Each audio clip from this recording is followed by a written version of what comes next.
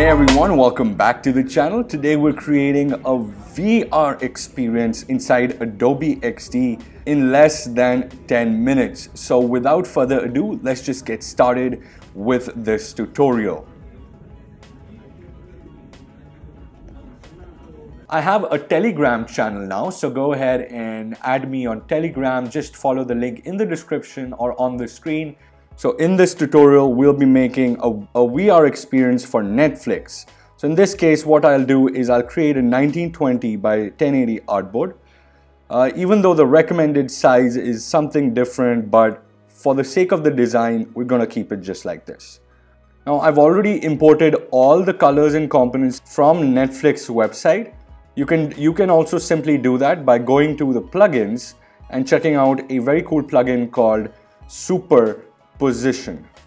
Once you have Superposition opened up, you can just search for netflix.com/in or whatever URL you want, and you'll get the colors, typography, spacing, border radii, shadows, everything, and you can use everything from here and put it right here in here.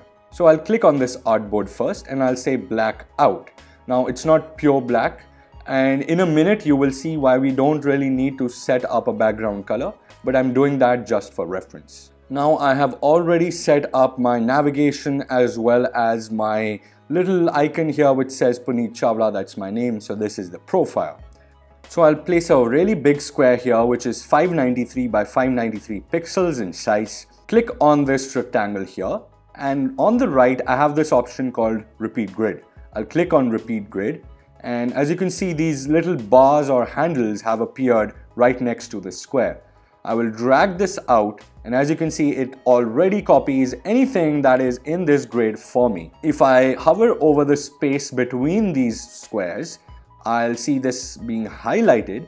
I can drag in to make it come closer, and I'll make sure there's only 0 pixel space between each one of these squares. Now that I've placed this grid here, what I will do is I have already downloaded a few images from the Netflix website, and I'm going to drag all 3 of these images and place it right here inside this grid.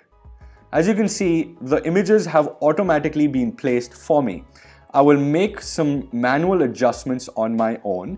I'll make sure that everything is clear and the images look good as well. Now that we have this prepared, I will go to this ungroup grid and I'll click on ungroup grid, and this grid has been ungrouped. Now we have a clean interface of certain images. I will quickly just place the text over this with the title, nothing super fancy, but you can do it on your own. I'm pretty confident. Now in VR, you want to make sure that all the text and the things that the person should be able to view and focus on is big and very visible.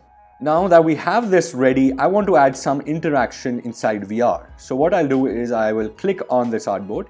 I'll click Command D or Control D on Windows, and this will duplicate my artboard. Now what I will do is I will just expand one of these. I will expand this group appropriately. All the elements have now been fit according to what I want them to be. I'll place 2 big squares again.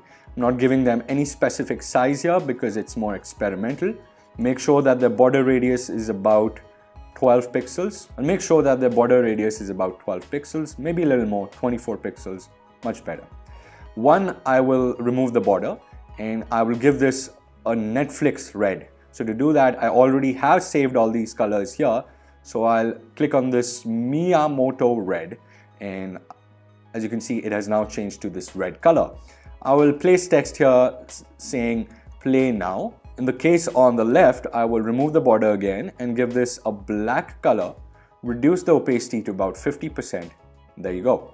In this, I will place a text which says go back. Now that we have a good looking interface, let's convert this into a VR interface. So for that, I'll go to my plugins, and there is a very good plugin called DraftXR. And if I click on DraftXR, it loads. It takes about a second to load, and it might ask you to log in. You'll do that and you'll enter this screen. I will select any artboard on the screen here, and I will get a few options like this. First thing I want to do is remove the curvature completely. Also, I will deselect this hover if it has been selected by default. I can change the image in the background, but for this case, I'll leave it to this dark gray right here. The positions also I can change. So where am I viewing something will be defined by these positions. You can experiment with these on your own. Right here, there is an option called New Draft. I'll click on New Draft and I'll create a new draft very simply by naming it. So I'll YouTube Experiment is what I'm going to name it. Now I'll click on Create a New Draft. And it might take a second or two, but it will do the process in the back. Once this has finished, you go back and you best believe that your project has been saved. I'll click on this artboard and I'll select Update Existing. It fetches the drafts for you. And as you can see, I have an experiment right here, which is said as YouTube Experiment. I'll click on this and I'll say update. Now it has been updated and a project has been created. We will go to prototype and actually prototype this now. If I click on this first block, there is an arrow which appears. I'll drag this arrow to the second artboard right here. I will click on tap as a trigger on the right, change from transition to auto animate.